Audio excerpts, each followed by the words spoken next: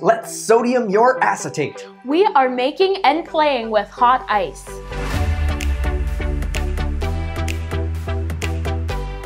Before we get started making hot ice, safety is our #1 priority. Make sure you always wear glasses. And make sure you subscribe to stay up to date. It's a weekly dose of bad jokes and cool science. Which one should we start with first? The science. Definitely the science. Yeah, we could. But I was trying to think up a good acid pun, but they were all too basic. Anyways, we are dealing with supersaturated solutions, supercooling, and a fascinating display of exothermic reactions. It looks amazing. So let's get everything ready. But before we do, a little bit of a safety disclaimer here. We are using some acids and some high heat, so we aren't responsible for your stupidity. Okay, so the most basic form of hot ice is made of 2 ingredients. Baking soda and vinegar. Make sure you use baking soda and not baking powder. They're different things. We're gonna add vinegar to a pot that you can heat up on the stove. And then we'll add in the baking soda, 1 spoonful at a time, until it stops fizzing. Don't add in too much, otherwise you'll just end up with a baking soda volcano and it'll overflow and spoil everything. You'll want to keep going until the fizzing stops, but don't add too much. If you notice any baking soda at the bottom of the pot, just add a bit of vinegar until there's none left over.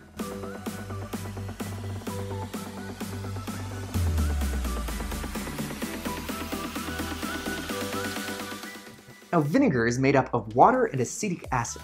We've neutralized the acid with the baking soda, and that creates carbon dioxide bubbles. And what's left over is sodium acetate trihydrate. This just means that we have hot ice, which is what we want, but there's still too much water in it, so we need to boil it off. White cooking vinegar is 95% water and 5% acetic acid. We want to get rid of all of the water. For that reason, I went out and found some double strength cleaning vinegar, which means that it's 10% acetic acid and 90% water. You don't have to use this, you could use the white cooking vinegar, but you get more bang for your buck from this stuff. We do need to boil off the water now. Using low to medium heat is important, otherwise you end up with brown ice. It still works, but it doesn't look as cool. Now let's boil the water off. This takes between 1 and 3 hours. Remember, the lower the temperature, the more clear the solution is going to be. You will know it's ready when a film forms on the surface of the liquid. As soon as you notice it forming, take it off the heat. If you let it heat too long and it isn't a liquid anymore, don't worry. Just add a bit more vinegar and let it boil down again. As soon as you take it off the heat, transfer it to a clean container that can safely hold hot liquids. Seal it and put it in the fridge or freezer.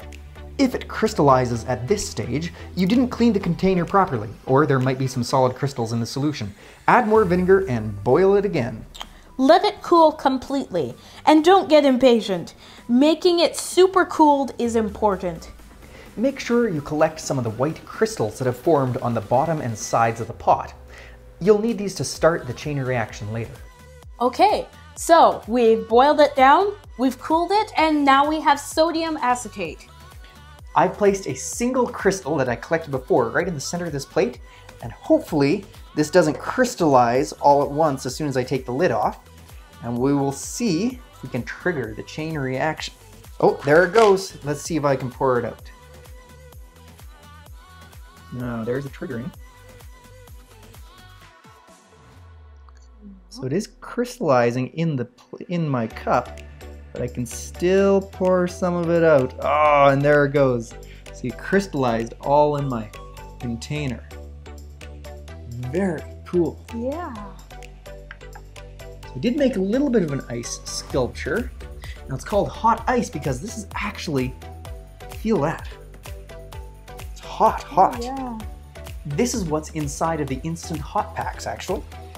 This sodium acetate, that's what it is. We created a hot pack. Well, let's clear something up. Solids like sodium acetate dissolve more in hot water than they do in cold water. What we're doing here is making a supersaturated solution by dissolving the maximum amount of sodium acetate that we can in hot water.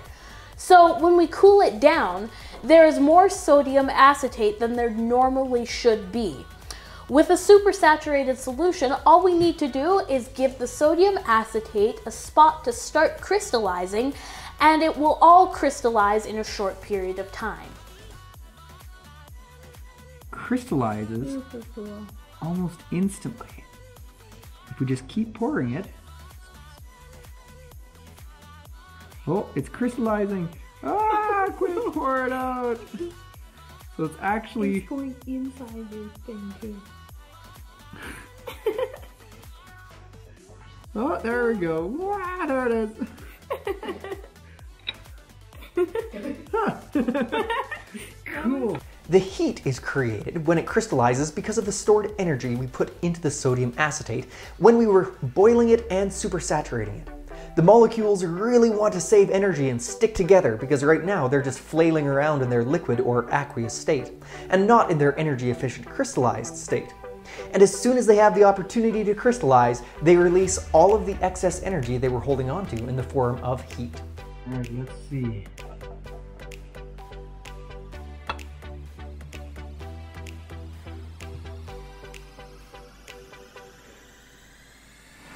There it goes. Cool.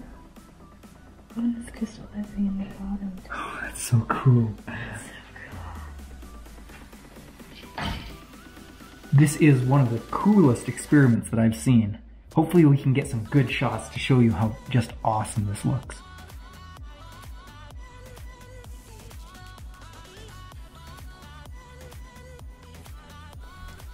We made a batch that got slightly burnt.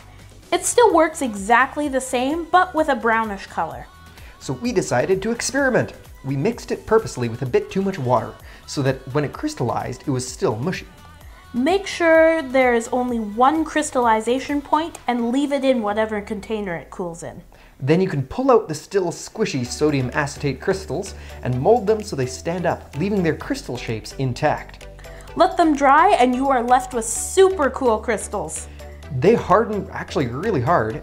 We sprayed them with a few coats of clear finish and now they're ready to be displayed.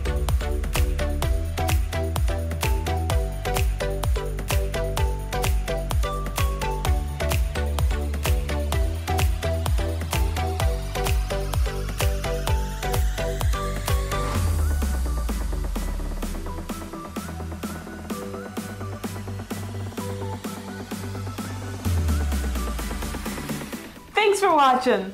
We have new stuff coming out every single week, so make sure you subscribe to get a weekly dose of awesome. Stay tuned, there's bloopers coming up. There we go. I hope this actually is sodium acetate and we're not just blowing smoke out our butts or something. Now what I've done is I've attached a single crystal onto the end of this stick here. And then when I stick it in there, hopefully the whole thing will just crystallize.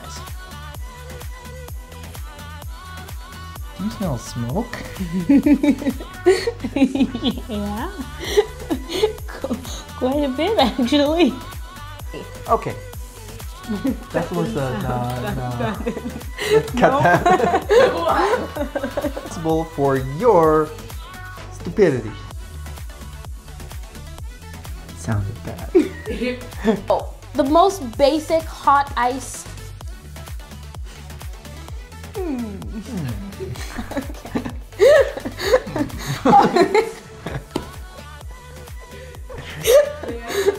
Stanley says, Okay.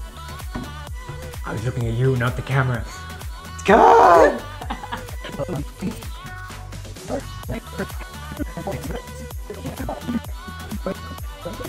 There it is, starting right there. That's really cool. Yep, there it goes.